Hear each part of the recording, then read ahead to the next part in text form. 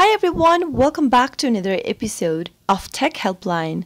Today I'm going to show you how to fix TikTok audio delay issue. Watch the video till the end and don't forget to subscribe to our channel by hitting that subscribe button. Also press the notification bell so that you'll never miss another upcoming upload from us. If a sound delay issue is going on your TikTok application, then here are some fixes you could try out. The first thing to do is to check if your device is connected to an internet. Turn on your Wi-Fi or cellular data if it is not connected, or you can try turning on flight mode and wait for a couple of minutes and turn it off back again. Once you get connected to your Wi-Fi or cellular data back again, tap open TikTok and try making a video to see if that fixes your issue. If that still does not work, the next thing to do is to check for updates for your TikTok app. Go and tap open your Play Store on your Android device and go to the search box at the top. Type in TikTok in the search bar and search. You'll be able to see an update button popping up if your application needs an update right now. Give it a tap in order to get your TikTok application updated to the latest version. Once the update is completed,